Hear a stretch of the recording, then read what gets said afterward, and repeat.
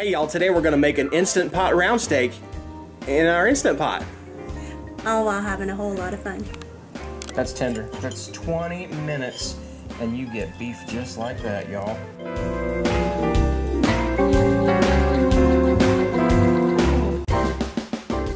Hi, welcome back to another edition of Cooking Chris's Dishes with the good old boy. And Aunt Lou. And today we're going to cook another dish from recipes.crock.com, my beautiful wife's cooking blog. And it's a really hard recipe again today, y'all. Really, really difficult. The most difficult thing is forking out the cash for an Instant Pot, which is totally worth it. You can also do this in a foodie. You can do this in a Crock Pot Express. You're looking for an electric pressure cooker. Let's say again, oh, shoot, I forgot to make dinner. Or gosh, I need to get dinner on right now. Oh, I have company coming over that I didn't know was coming over, and I know they like to eat meat. Guess what? We have a recipe for you that will be done in just around 30-35 minutes. Super quick, super easy, and super good. Super good. Anyway, what you need... Oh, that's your superhero name. It is. Super good. I like it. Anyway, what you're going to need for this are ingredients. What are they? You need round steak. This is about 2 pounds of round steak. And you want them cut into serving size pieces. When the boss went to the store to get the ingredients, all they had were the thin sliced round steaks. So that step's taken care of. The work was already done for you. You also need cream of mushroom soup. Yes, you also need Onion soup dip mix. Yeah, and then you need Water. H2O. Guess what? That's it. That's all you need. And it's really, really hard to put together. You know what you do? You put your round steak in your Instant Pot, your foodie, your crock spot, your electric pressure cooker, and you put, well, this is where we put ours, so this is always the crock spot, and you just simply put in your soup, all of your soup, and you try not to splatter on the kitchen. I failed miserably. Yeah, he'll clean that up later. Yeah. Oh, I'll clean that up later. More. Nice. And then Lou's going to do the next step. Sprinkle Look at that. Just a little bit. And while she's doing that, I'm going to do this. And get most of it in the Instant Pot. Oh, then you want to clean that off, and then I'm just going to give it a stir. Mess. Let all the ingredients kind of incorporate together just a little. Look at that, I cleaned that up later. That is how he'll clean it up later usually. Yeah, I'm like, hey, why don't you grab a rag and clean it up. Take your lid, put her on. Look at that. First try. First try. I'm getting better.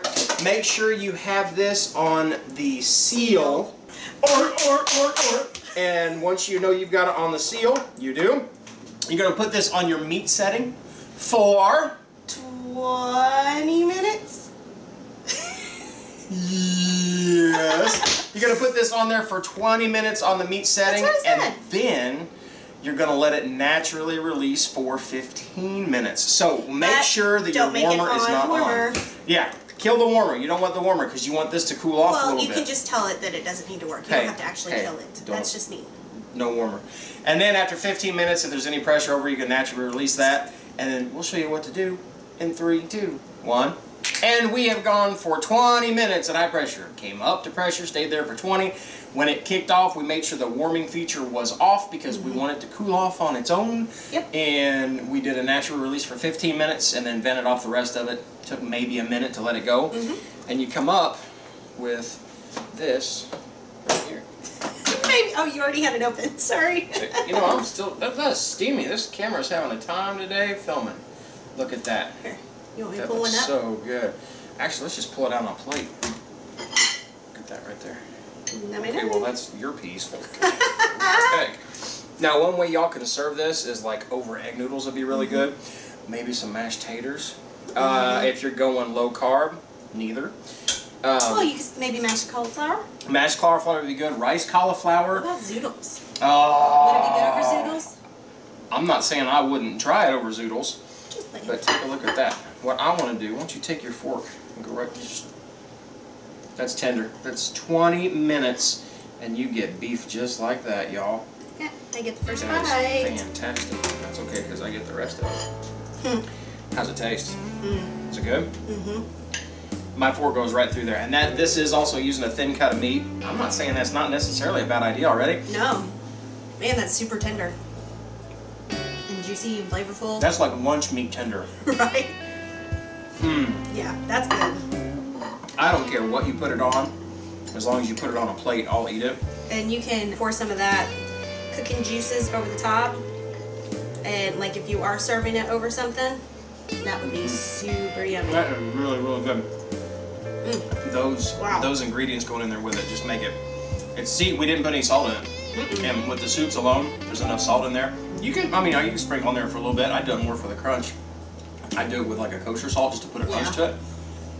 But that's really good. I can see that going really well with egg noodles. Mashed potatoes. I think he's missing rice. carbs at the moment.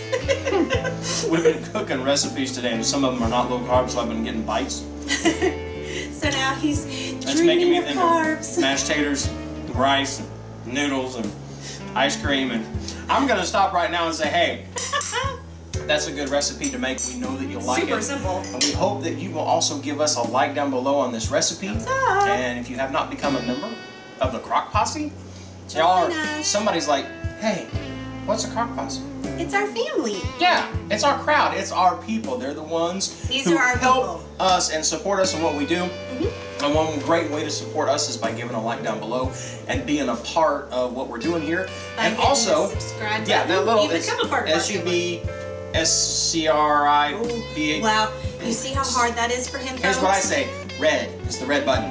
Next to the red button. With that big long word on it. And there's a little short word called bell. I know how to say that. That's called the ding-a-ling, and you want to click it, and you will know as soon as we put up a new video, and y'all, whatever you do, laugh often. Eat good food. And speak life. Bye. Hey, I gotta get the town on this. Oh my god. And today we're